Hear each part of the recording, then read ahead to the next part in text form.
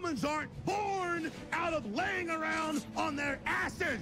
We've been born out of conquering a world. We're the dominant species. We built all this.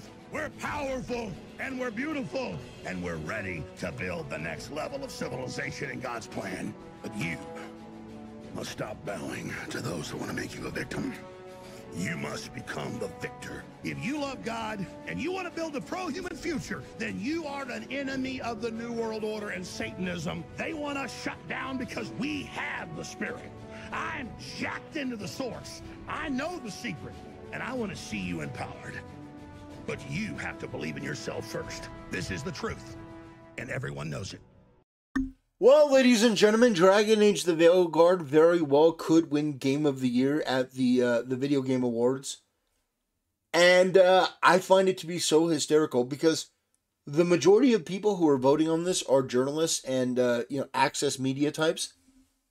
You and I are not voting on this. We're not asked to vote because, well, I mean, there's no way that Dragon Age the Veilguard would even get nominated.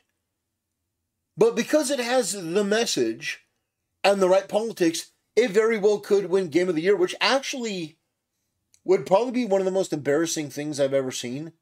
Like, imagine getting up there, and I know this could never happen because Jeff Keighley would never let it happen, but they get up there and everyone starts booing them.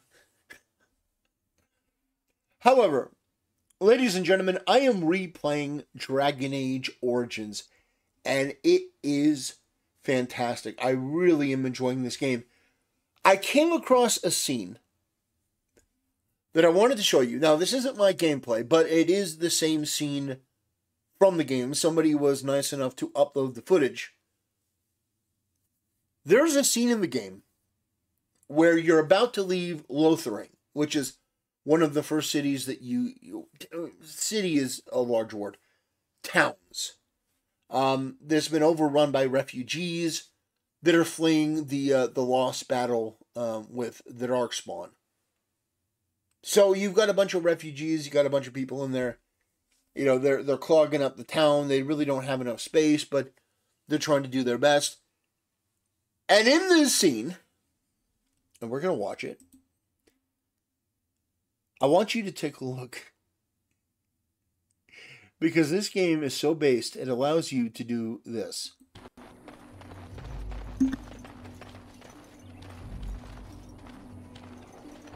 We done heard what was said. You're a warden. I don't know if you killed King Cailan, and make her forgive me, I don't care. But that bounty on your head could feed a lot of hungry bellies. Attack! Now let's see. One second. All right.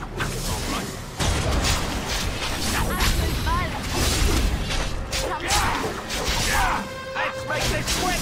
Nice! Let's grab some glory!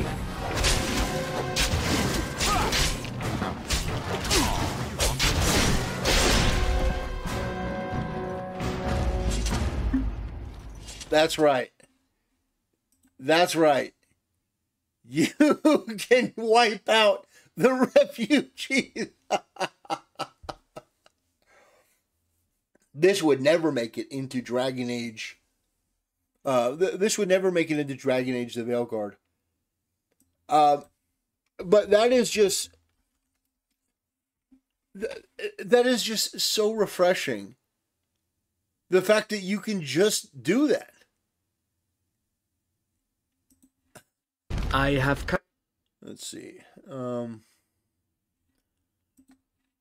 and one other thing I wanted to talk about. In Dragon Age the Veilguard, or I'm sorry, in Dragon Age Origins, here's something else I found. When I got to Lothering, there's a companion that you get named Morgan. You can tell her to leave.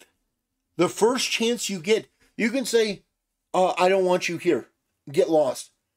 I think you can even call her a bitch. Like, bitch, get out of here. And she leaves. There's another character that goes by the name of Liliana. You get her early on too. You can ask her to leave. I haven't tried to ask Alistair to leave, but I wouldn't be surprised. It seems like you can immediately ask any of your characters that you want to leave. That is called choice. How is it that they fundamentally lost that in Dragon Age the Veilguard? Did you not understand that that is what made that game special? Is choice. You can choose. You choose to be a paragon, or you choose to be a ruthless bastard. I'll tell you what I did on my first playthrough. I went to, when you enter Lothering, there are a bunch of, highwaymen. Basically people that are there to rob you. And they call it a tax, like a refugee tax. And I convinced them, like, look, I'm a Grey Warden, all right? I've got a witch. I've got, another Grey Warden here. Maybe this isn't a fight that you want. And the guy basically pisses himself going, oh, okay, yeah, we really kind of don't want this fight.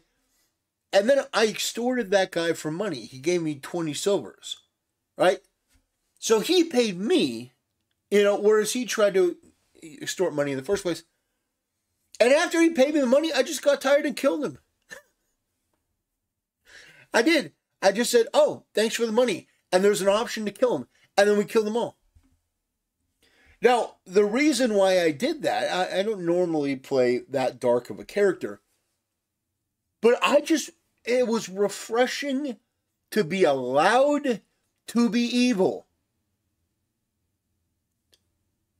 A game that gives you choice.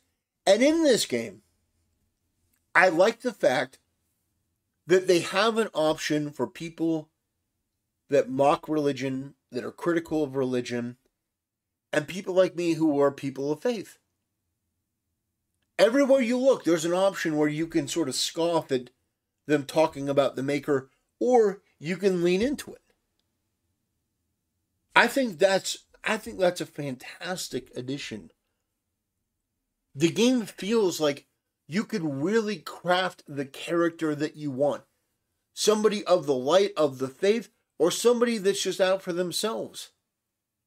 It's such an odd and rewarding experience.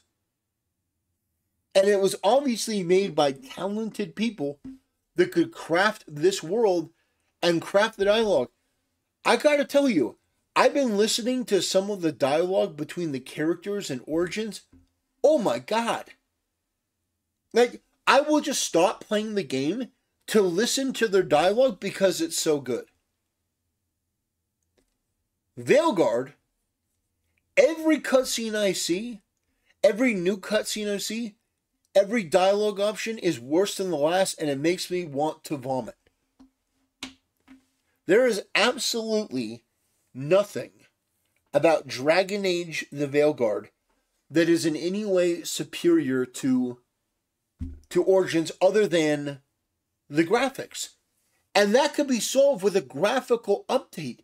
If you release Dragon Age Origins, a remastered or revamped version that was in every way the same as that game with just high definition graphics, you didn't even play with anything else, just gorgeous graphics, I think that game would sell better than Dragon Age the Veilguard. It wouldn't even be that much work, it wouldn't be that much money, and I think that in the end it would give you much, much better dividends. And that's sort of where we're at. A game like that used to be like, hey, you want to kill the refugees in this town? Go ahead. Hey, you want to dismiss all your party members? You want to be a ruthless asshole? Go ahead. The game gave you choice. And these people rewarded you by supporting that, by making the subsequent games so much worse. The choices don't matter. They're not really real. It's all superficial. This game is just such a disappointment. It's such an unholy abomination created from all of these other nefarious elements where you put in a bunch of freaks and they put that as the first and foremost thing about the game. That it tackles quote-unquote difficult issues. And I just gotta say, I'm just so done with it. I'm so done with the terrible writing. And I'm tired of having to defend myself and defend other people for something that is so completely basic. That game is good. Dragon Age Origins does not have the diversity, equity, and inclusion that these people claim are in it. It gives you choice, which is something these people detest. Anyway, ladies and gentlemen, that'll do it for today's video. I appreciate you watching. It's a little bit of a shorter one, but we've got other things to talk about. We've got other things to discuss. But man, I'm just so tired. I'm so done with this. It should not be that you have so many putrid, desperate for attention, narcissistic losers that defend this garbage, all because they want to feel like they own the chuds. It's ridiculous. Anyway, have a great night. See you next time.